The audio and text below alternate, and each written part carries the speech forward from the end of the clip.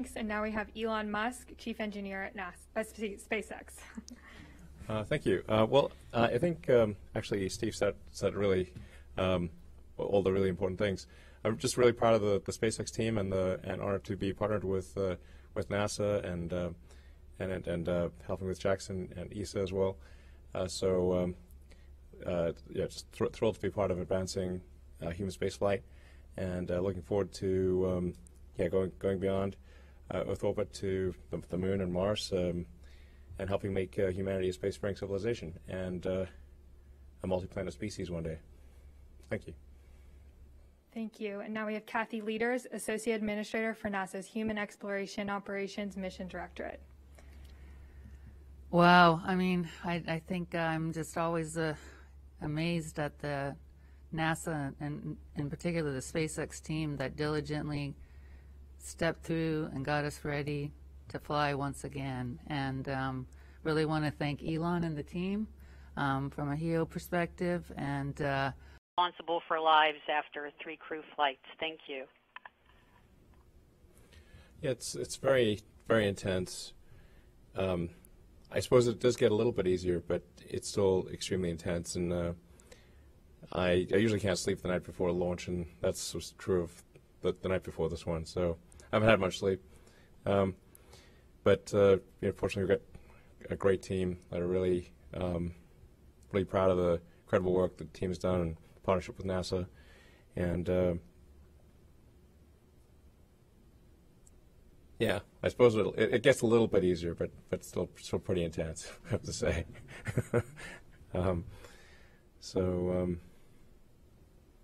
Yeah. It's hard to believe that we're here doing this, quite frankly. Feels like a dream.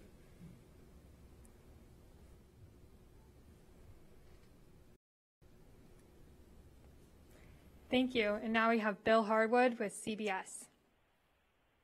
Thanks, and again, congratulations to all of you for this launch. 3 Crew Dragon flights in less than a year is quite a record, and I guess for Mr. Musk, I realize this current flight is less than 2 hours old right now, but can you tell us anything about the schedule for the next flight, the Inspiration 4 launch schedule? And one question I think a lot of us have is how do you do that flight without working with NASA? I mean, in terms of crew quarters and suit up and facilities in general. Thanks. Yeah, well, I think we'll still be obviously coordinating with NASA, and that'll be sort of a free flyer mission with a kind of a big kind of glass dome in the front instead of docking adapter. So it should give quite a different feel for, like, you should really feel like you're in space more than one, because it'll just be you just surrounded by glass or acrylic technically, but. Yeah, so yeah, we're looking forward to that mission. But obviously still be working in coordination with NASA for that mission. So that should be, hopefully, like as the name suggests, inspiration. And actually, I think that's the thing about human spaceflight is that it's one of those things that makes people excited about the future. You look forward to wake up in the morning and think, hey, what's going to be great about the future? It's like, man, if we're out there and we're a spacefaring civilization and visiting other planets and there's exciting planets, I think that's what gets, one of those things that gets people fired up, Yeah, certainly gets me fired up, obviously. Thank you. Now we have Eric Berger with Ars Technica. Hi, good morning, and congratulations to everyone on this. A couple of questions. First of all, maybe for Steve Stitch, can you comment on the fact that, in less than 4 years, I guess, or it's been about 4 years since SpaceX first launched a Falcon 9 rocket for the second time, the SES-10 mission. Has it been a rapid process to try to get to the certification of the Falcon 9, previously flown rockets for Crew? And Elon, can you comment on the Human Landing System award last Friday? How important is it to SpaceX that NASA showed that kind of confidence in Starship and is now talking about using the vehicle for the Moon and potentially Mars? Thank you. Yeah. I'll take the first question regarding the certification of the Falcon 9. For for the first flight for Demo 2 for Bob and Doug, we had gone through a certification of the rocket for one flight. So we had started to understand the systems. We actually follow the whole fleet of all the flights that SpaceX flies. SpaceX has been a great partner in sharing data in every single flight, and we were able to look at the performance. So over time, we started to understand how the engines perform, how the rocket itself performs. And then in a partnership with SpaceX, we went through and looked at every single piece of the launch vehicle, the engines, the structures, everything about the reentry and the heating, and we were able to, in about 10 months, go through on the order of 400 or so certification products. In addition to those products delivered by SpaceX, we also did our independent analysis of certain key components from a structural perspective. We looked at the heating for entry and did an independent assessment of that to make sure that we were comfortable with the margins. And so it was quite an extensive effort in 10 months by our team, and an incredible partnership between NASA and SpaceX. And Elon? Yeah, it's a great honor to be chosen by NASA to return people to the moon. It's been now almost half a century since humans were last on the moon.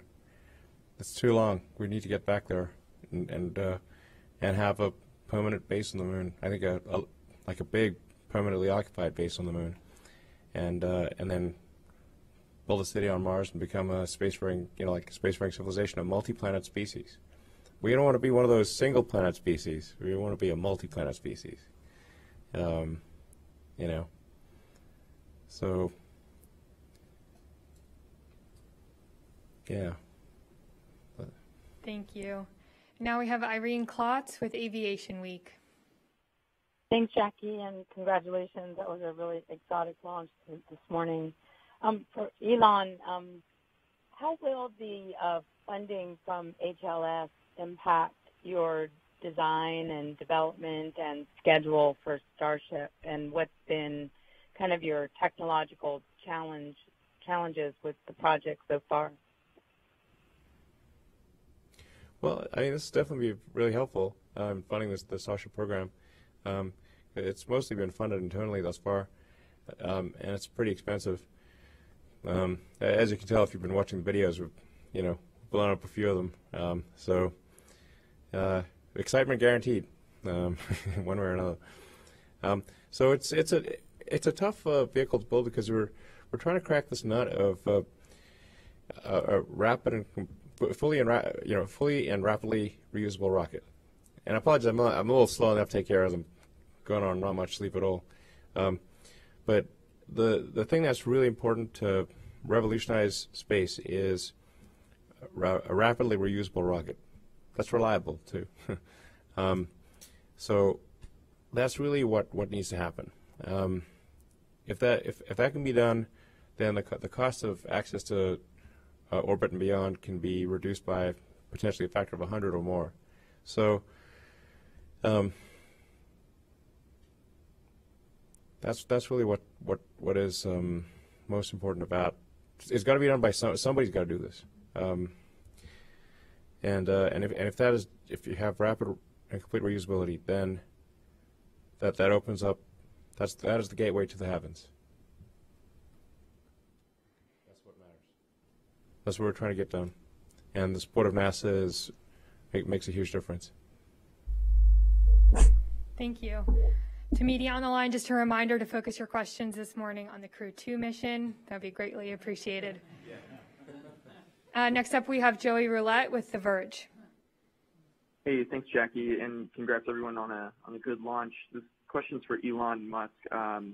From your perspective, I was just wondering if you are plugged in or if you have any idea what the holdup on getting an agreement with the Russians for flying cosmonauts on Crew Dragon is.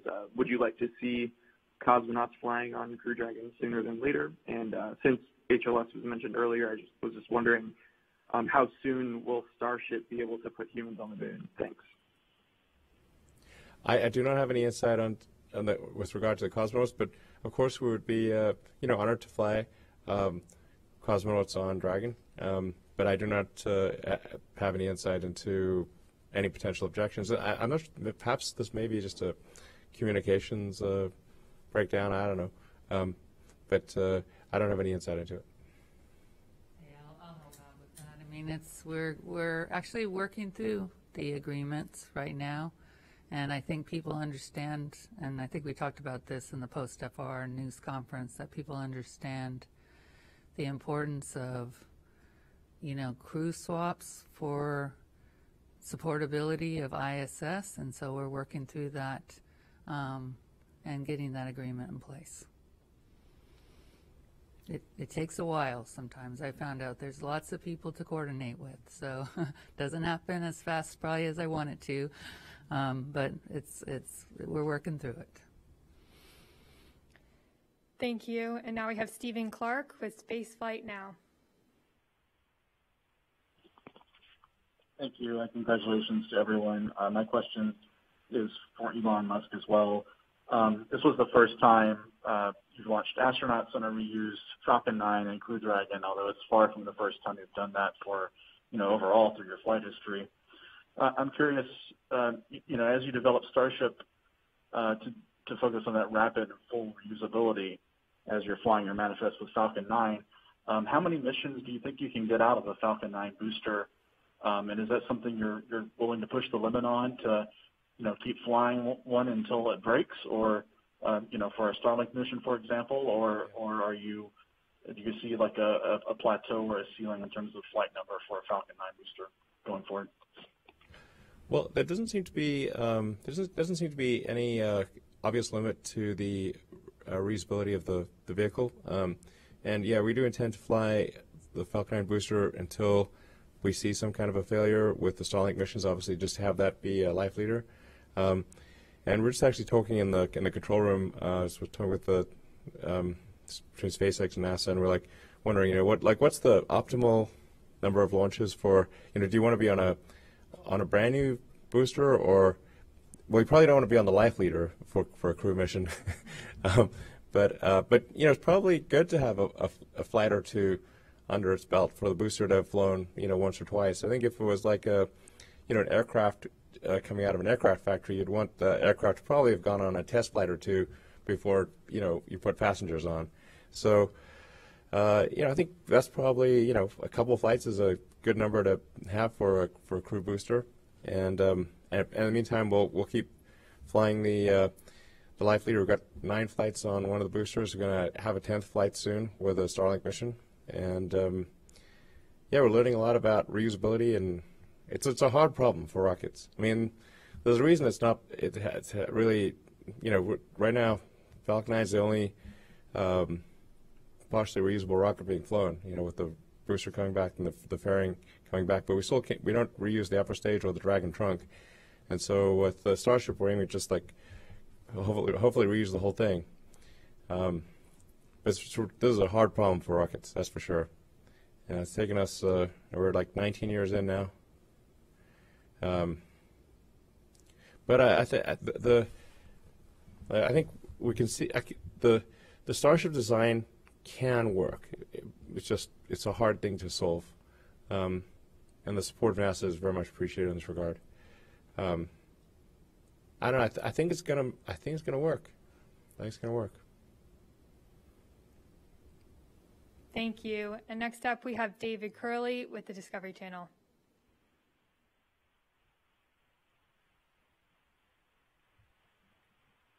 Hi there. Sorry, unmuting. For anybody, NASA or SpaceX, was Bob Behnken allowed to leave anything for Megan in the Dragon? And Elon, it's been a long journey with the HLS and everything else. On the arc of what you're hoping to do, are you going faster or slower? I know you had some frustrations early, but where do you see bigger picture we are and where we need to go? Thank you. I guess I'll take the question of Bob. I don't know of anything specific that he left for Megan. He certainly left a lot of love, tenderness, and care of that vehicle while he flew it. And for me as the program manager for Commercial Crew, it's pretty exciting to see, Bob having flown that vehicle for the first time, testing it out, and taking it for a spin for his wife Megan, and she gets to take it for a little longer. So it's kind of cool to see the two fly in the same vehicle, and the first time that we've reused that vehicle. So. Yeah, actually, I don't know if people saw the zero-G indicator this time, which is this cute, fluffy penguin called my first penguin. It's this cute, fluffy penguin that's floating around in zero-G right now. I don't know if there's a picture of that, but it's kind of cute. And let's see. I mean, it's been 19 years since starting SpaceX, and certainly a lot of adventures along the way. Some tough times and a lot of good times. I'd say it's only recently, though, that I think that I feel that full and rapid reusability can be accomplished. I wasn't sure for a long time, but I'm sure now. Thank you. And next up, we have Jeff Faust with Space News. Good morning. Question for Elon Musk. It took years of development to get the Crew Dragon to the point where you could have a successful series of missions like Crew-2 this morning. At what point do you think Starship will be ready to start carrying people? Thanks. Well, I think we are trying to keep the questions to, more limited to this, this mission, but it's difficult to speculate with respect to, I don't know. If I tend to be, as you know, I tend to be somewhat optimistic with respect to schedules. I feel I should acknowledge this. So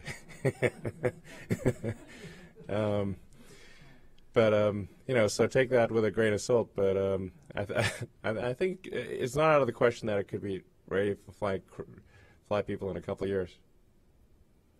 Obviously, we need to not be making craters,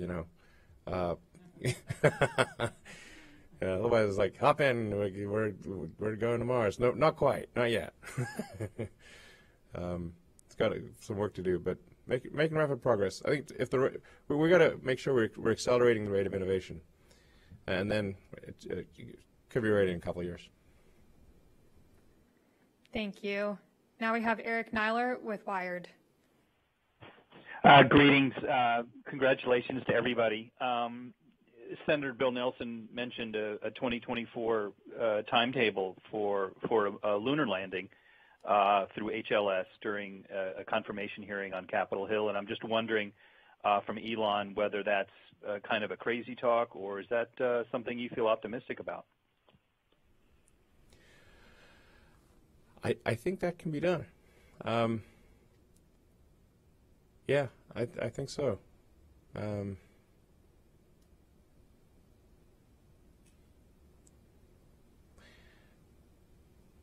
I think we're going to build a lot of rockets, and we're going to probably smash a bunch of them. But I think it will happen. I think 2024. This seems likely. We're going to aim for sooner than that, but I think I think this is actually doable. Yes. Thanks. And we have time for one more question. Camden Hall from Talk of Titusville.